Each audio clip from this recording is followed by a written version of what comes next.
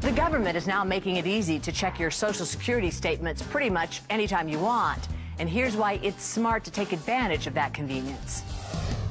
By logging on to socialsecurity.gov/myaccount, you can check out your earnings history and your projected Social Security benefits. It's critical that you check that information because there could be a mistake. Sometimes employers report the wrong number or maybe transpose a few digits in your Social Security number, and that means you aren't getting credit for that income. Self-employed folks need to look closely at their numbers too, since their income likely comes from several different sources. If you find an error, you need to pull your W-2 forms or your tax documents and call the Social Security Administration as soon as you can. Another important reason to check your statement is to have a realistic idea of what you need to save for retirement. Social Security will project your future benefits based on your work history. Of course, the longer you work and the later you claim your benefits, the more money you'll get.